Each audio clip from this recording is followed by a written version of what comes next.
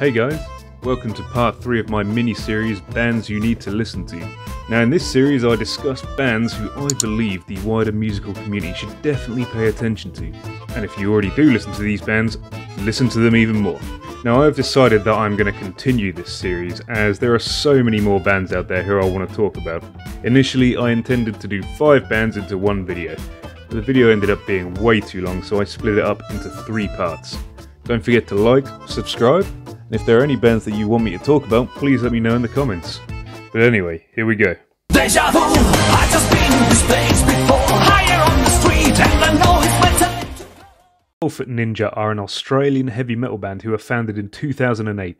They currently have 2 albums and 2 EPs. Now 12 Foot Ninja is easily the band in this series that I have listened to the shortest amount of time. But in this video, I'm going to explain why I think they're so good. In fact, it was only about 2 months ago where I was actually introduced to this band, and happy to find out about them is a hell of an understatement. I was just chilling out on Facebook when I suddenly had the urge to ask my friends for some unique sounding bands. This is when one of my mates linked me to the 12 Foot Ninja song Coming For You.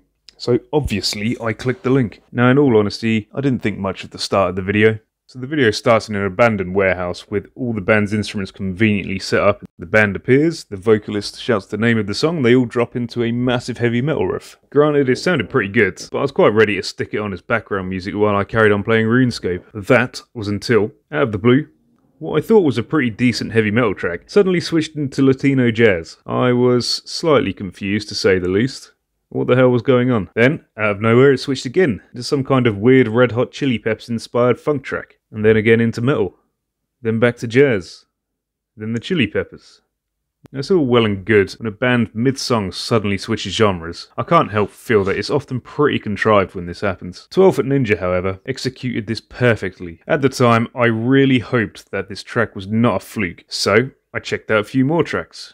And then 4 hours later, I realised that I had listened to their entire discography. Kind of didn't even realise that I had listened to every single song of theirs. But I think that goes to show just how much I like this band. Throughout their music, they have taken inspirations from genres like jazz, funk, even a bit of EDM. They also hint at elements of contemporary pop in there too, but they do all of this whilst keeping a solid groove metal foundation throughout. And I swear down in the track Ain't That a Bitch, they even include a bloody Hammond organ in there. That's not something we've really heard in metal for a while. So that was great to hear. Also, an added bonus to this band is that they are actually hilarious. Their videos are fantastic. I really enjoy their videos. A few of them start off with the band acting out comedy skits. Just watch the video to their song One Hand Killing and you will see what I mean. It had me in absolute stitches. Now the video to the song Sick I think is my favourite. It's like a spoof of a horror film. It makes fun of classic horror movies such as Texas Chainsaw Massacre and Friday the 13th. And there's also a pretty hilarious yet creepy reference to The Shining in there too,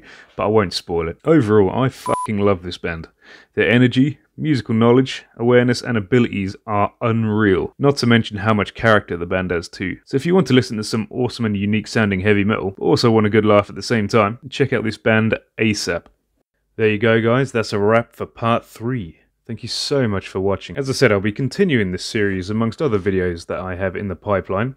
Don't forget to like and subscribe, it really helps the channel out.